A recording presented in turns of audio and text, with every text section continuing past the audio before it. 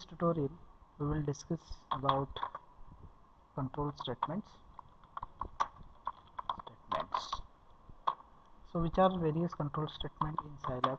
First of all, if, then if else,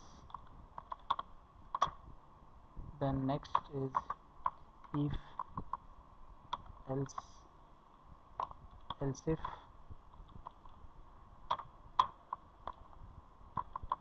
else, then for loop,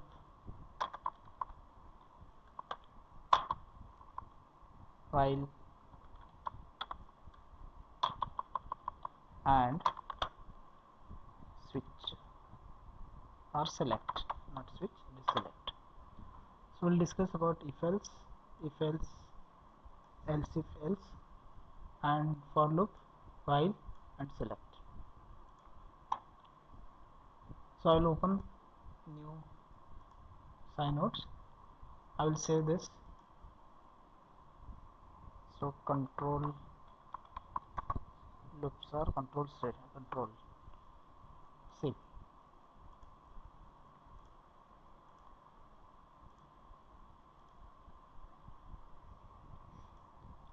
So first of all, you can accept the input. Suppose x is equal to, so input is the command where inside the input you can write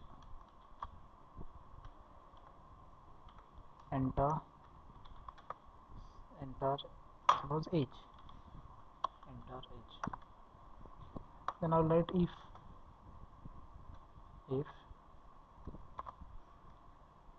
x age is, suppose it is greater than 18, then you can display you are allowed to vote in election. It is greater than,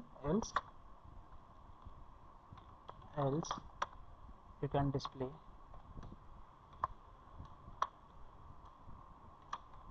you are not allowed.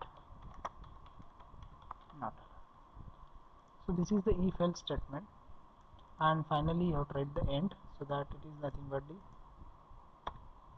end of if else. If x is greater than 18, so if anybody is greater than 18, that person is allowed to vote in election, otherwise not allowed. So we'll check whether it is working or not. So you can compile from this, or you can execute, or click on execute. So it is executed, and it is asking what is the age. Suppose I am entering 20, so you are allowed to vote in the election. Suppose again I am executing, enter age 3, you are not allowed. So if it is greater than 18, then it is allowed, if not, then not allowed. So that is the if else statement I have written. This is the first control statement, if else. Now we can write many functions in the same. Suppose this is nothing but if else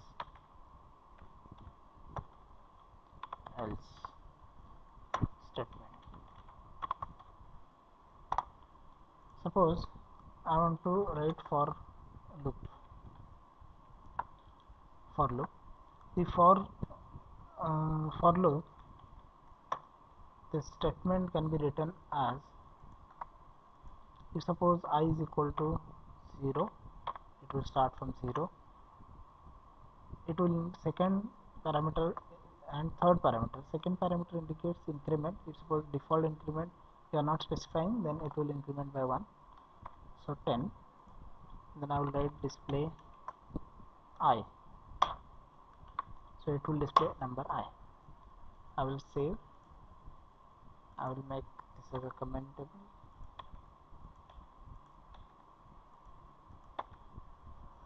So that only this can be executed for loop. Save, execute. You can see the numbers from 0 to 10. Once again I will execute. 1 to 10.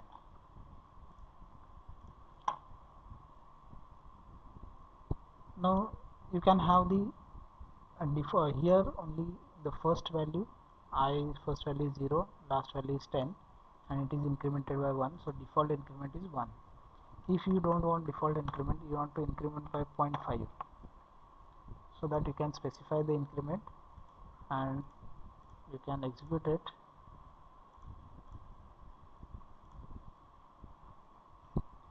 It's clear. Execute it.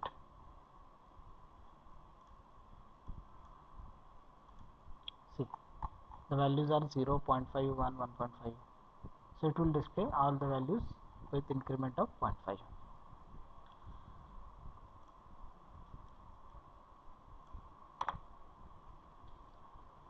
Now inside the for loop also we can write if else statement. We will take default value. So if suppose if I value is less than 5, you can display less than 5, else display greater than 5.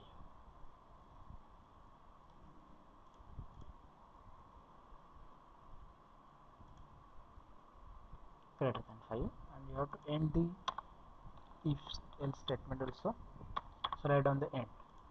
So you can use if else inside the for loop. So if number is greater than 5 or less than 5, it will display less than 5, else display greater than 5. See,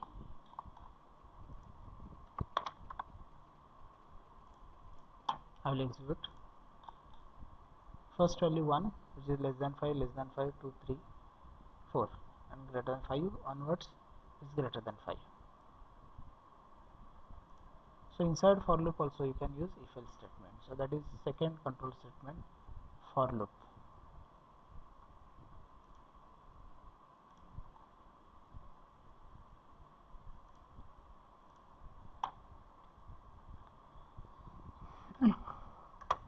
Now next one is while statement.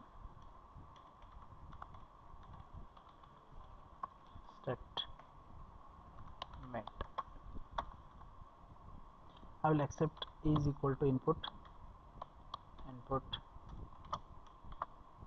enter number. This command is used for taking input from the keyboard. Input enter number, it will take from the keyboard. Now while a less than 10, you have to display what? If less than 10, display a. You have to add a is equal to a plus 1 and int. While a less than 10, display a plus 1 and I will save it or write it as file 1. Save. Clear the screen. So I will execute. It will ask for input number. I will suppose I am entering the number as 5. Yeah. After entering 5, it will check for whether it is less than 5. Yes. So display 5. It will display 5. It is incremented by 1. So that 6. Again it is less than 10. 7, 8, 9. Till 10 it will execute. Suppose I am running this, executing this again, and I am entering the greater than 10 number. So it will not display anything because it will not enter into the loop.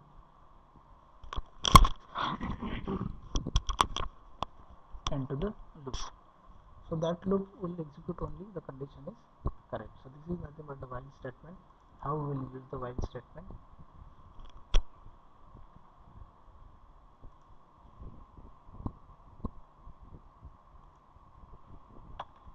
Now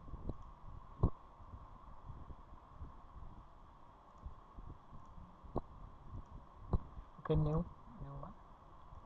So select. Till now we have discussed for loop, if else, then while. Now in this particular program we will discuss select. If suppose there are many cases or many situations in which we cannot use if else again and again, so that we can use select. So for example, x is equal to input, enter number, day from pick. So number related to date or day, it will accept. Then select. What it will select? It will select x. Then there are cases. Case 1. Then if case 1, then it will display first day, that is nothing but Sunday. If the number entered is 1, then it will display Sunday. I will copy this and I will paste it.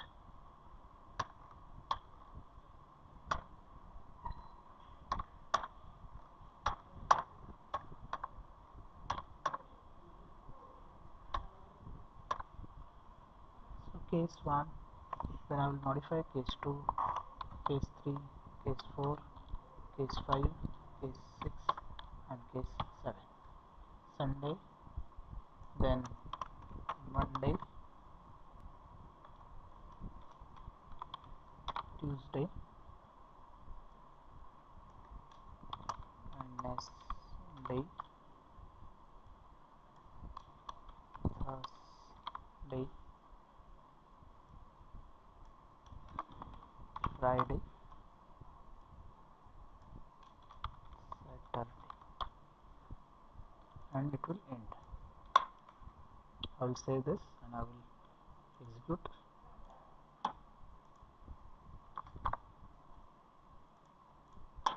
I'll execute.